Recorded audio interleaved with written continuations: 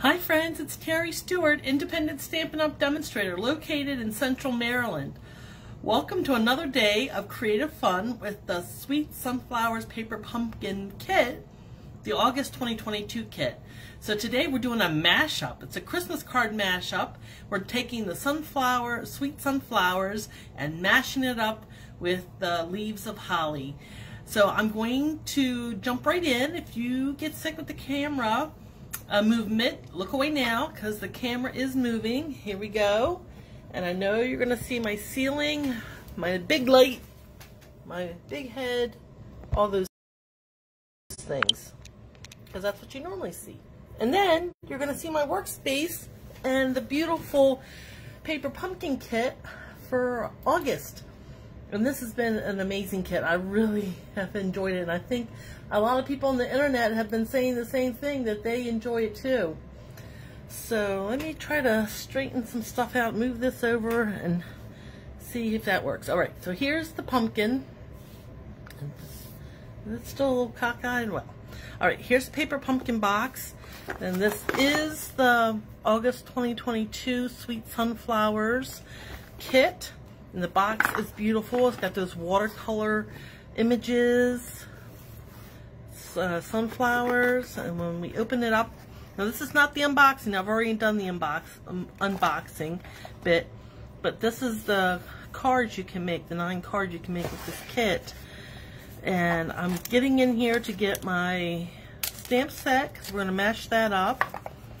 And it came with these hive elements, gold. They were a free gift, and I'm just going to take a half of one. I've already pre-cut it, so I made another card with a half, but I'm going to get that out from this kit. And the other thing is I'm taking a card base, so this is half of a card base. I'll show you. So it came with 2 ink spots, beautiful envelopes, and a variety of card bases and die cuts, and I took this green solid one and made a card with it. And I was going to show you how I did that, how I mashed it up, because that color is called Mossy Meadow, and it reminded me of Christmas. Before I go there though, I want to talk about a couple of Stampin' Up! Things. So first, perfect partners. During September, you can get bundled some dies. These are only during September can you get dies for select stamp sets in the annual catalog and in the mini catalog that currently do not have dies. So you might have bought the stamp set, but now you can get the dies. Or if you haven't and we're considering it, you might want to buy the bundle. So like this apple set, Apple Harvest, now you can get die cuts to cut those out. The fresh stems, they have dies, and you can only do this, these are only available during September.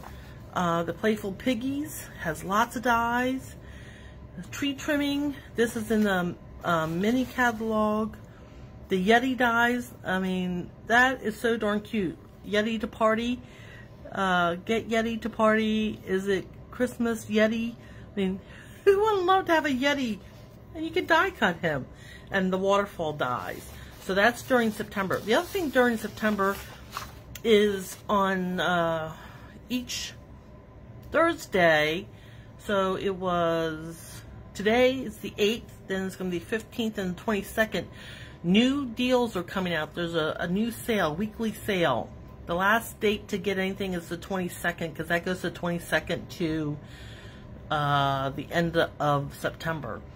So check out my online store, and it's under specials, I think. You can find out what's on special.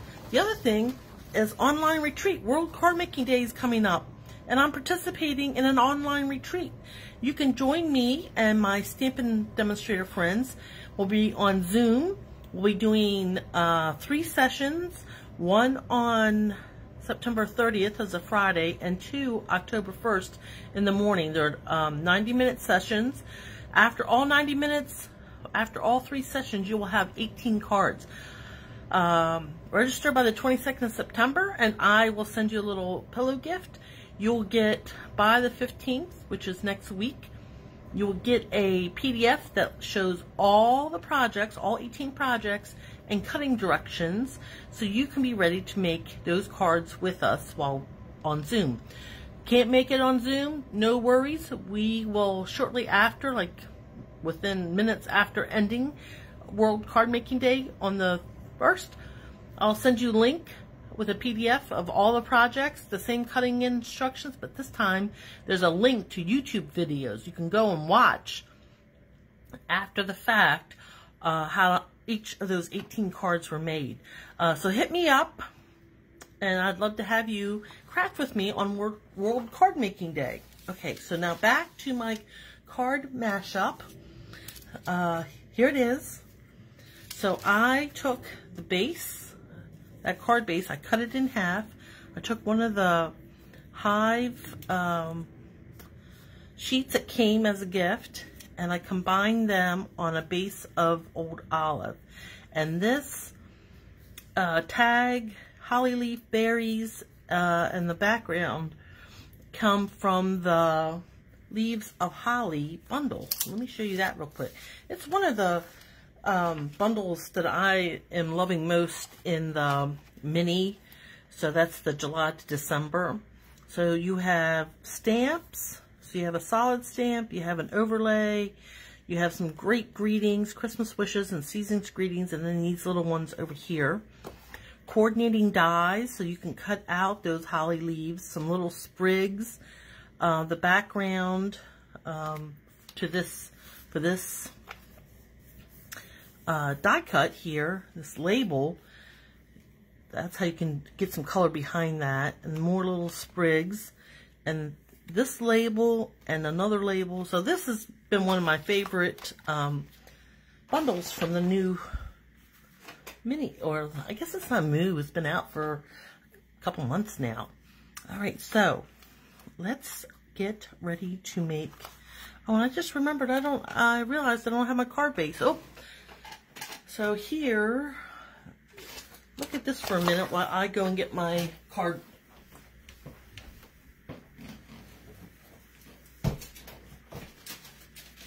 So I'm getting my Mossy Meadow cardstock out. I think I might have a piece already cut. I just might need to not emboss it, but you know, score it. So let me bring in my paper trimmer. Make sure that my cardstock is the right size. Yep, that way, and then I'm going to score it in half at 4 1/4. So there's my Mossy Meadow card base, and then I'm going to take my card base from my kit, and I'm going to cut this down to 4 inches. And if I can get it lined up here, I'm going to cut it 4 inches by 5 1/4 inches. So this becomes a layer on the card front.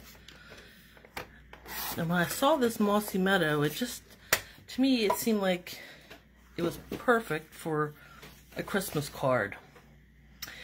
And before, let me bring out my stamp, because I did stamp on this base using this leaf image from my kit.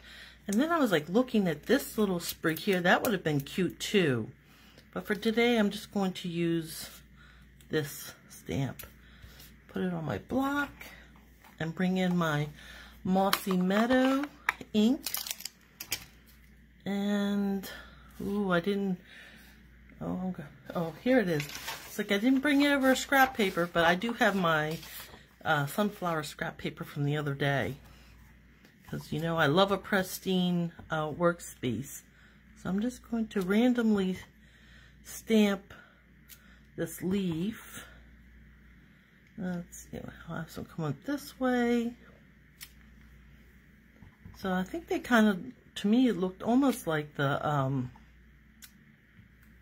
holly leaf a little bit.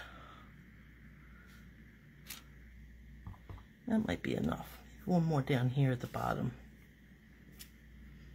And then the other place I wanted to stamp that was on the inside. Well, I'll do this, I guess I'll do this now. So I'm going to take this and decorate the inside of my card. And be very careful because I do have ink on my block and I don't want to get that on. There we go. And the last thing, well, one more thing, I want to put from our home to yours, which comes from the Leaves of Holly stamp set. So there's that.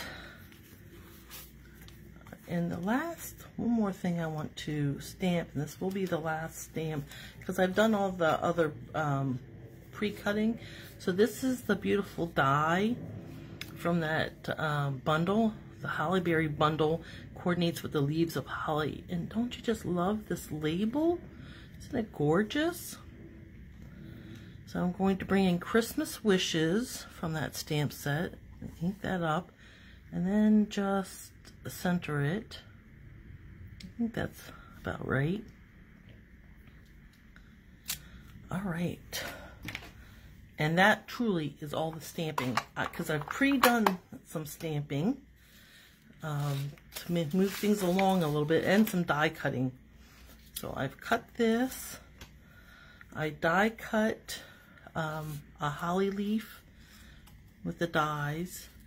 And that's in Mossy Meadow, and then a soft sea foam that's going to be laid over top. I stamped these in real red, and I stamped the berries off first, and then stamped full strength with the shadowing. So that's all done. And then I use this beautiful glimmer paper that's in the mini. It's gorgeous. It comes in gold and the vanilla, which is so iridescent, and evening evergreen, really dark green. So I'm going to glue that behind, give that a little bit of sparkle. So let me glue all this stuff. Of course, my phone's going to ring because I'm live and life happens. Hopefully they'll just hang up, right? Yeah, usually it's just telemarketers. So it's nobody I know, it's just telemarketer. Alright, so I've just put some little dabs of glue, and I'll line this up like that. There we go. And then I'm going to put my glimmer paper behind, fit that in behind. So I'll just put some dabs of glue on these larger pieces to secure that to the glimmer paper. And this card is like really coming together quick. It doesn't take much, and so it's another use for this sunflower kit. There's been so much on the internet, so many beautiful projects, but that green card base spoke to me, and it said Christmas, and so that's where I went with it. So it's, now we have all our pieces kind of glued together. I'm going to use my card base and on that score line, just crisp it up. I'm going to bring my card base. Now this does have like a lighter and a darker, and it really, I don't know that it really matters which end that you put up. I certainly didn't think about it when I was putting my card together. And I think either way would look nice. And then this, now this piece, what I did, I laid it on my trimmer and put each point on the cutting guide. I used a pencil and marked it, and then it came back, because I try to use my trimmer, but it chewed it up so much that it's easier to just put a pencil mark on the back and then bring in my snips and follow along and snip it right in half. So I'm going to put some liquid glue just on the edge, just a little fine bead to tack it down, and line that up with that layer that I cut from my card base. There we go. And then this piece, our label, put some glue on this.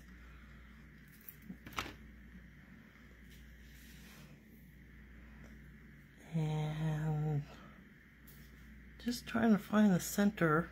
I think that looks good.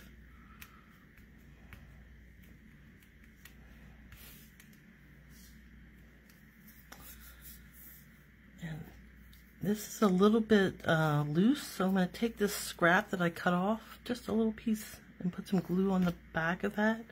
And I'll use that to tack down that little piece that outlines. That'll hold it down. Next is put my holly leaf.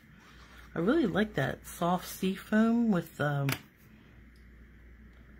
mossy meadow, that light against the dark.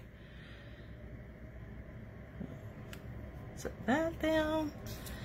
And then for my little tiny berries, I'll bring in dimensionals.